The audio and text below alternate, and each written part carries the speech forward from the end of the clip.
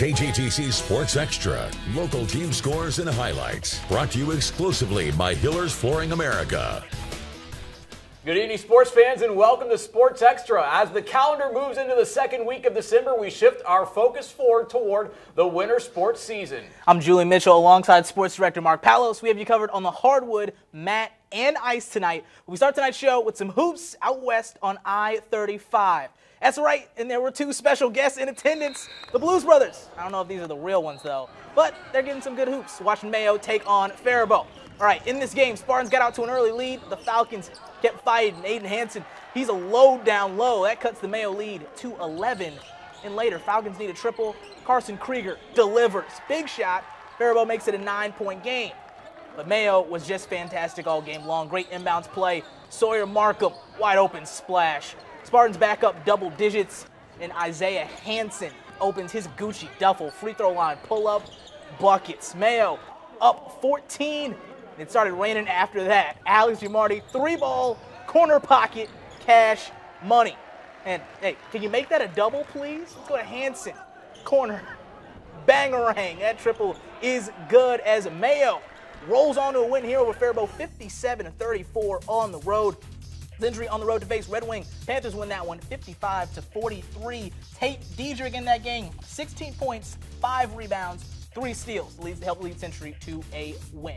The Gucci duffel, I love it. Next, we have back to Rochester where the Lord Eagles hosted the Pine Island Panthers. Both teams wanted to pick up their second win of the season. Second half, Panthers down 11. They try to come back. Nick Bauer goes high off the glass, PI down 9, but the Eagles would answer next possession. DeLong Kolang finds Parker Dunham, who motors to the hoop, gets the bucket. Later, watch this one, Aiden James finds Kolang. Some great action from the Eagle as Kolang lays it in. Later, the Eagles go down low. Dunham goes to work on the low block, and he's going to say this guy is too small. Eagles now up 18, but PI didn't go away quietly. Moments later, they break the press. Sven Oberg lays it in off the glass, but it would not be enough. Later in the half, Kolang shows off the body control, gets the bucket, lays it in. Then later, how about Sam Theobald? I used to see this guy at Soldiers Field Golf Course. Lays it in. Great soccer player there also. The Lord Eagles, big win over Pine Island at home. They win that one 69-56. And out in out in Cannon Falls, the Lake City Tigers go on the road. They beat the Bombers 74-54. From stats out of that one, Ryan Heisey, career high 27 points. Keegan Ryan 23. Hunter Lawrenson 18 for the Tigers. Next, we head out to home Federal Arena where the 1-0 Comets of Casson Manorville took on the 1-0 Zumbrota Mazeppa Cougars.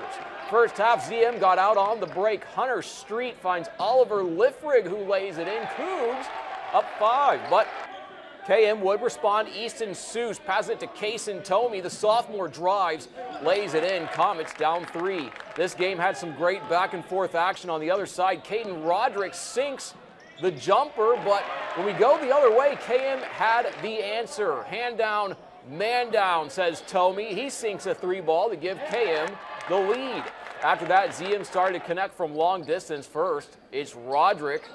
That's buckets. Then later, Street in transition, pulls up. His 3 is nothing but the bottom. ZM looks good this year. Right now, they beat Casson Manorville 72-55.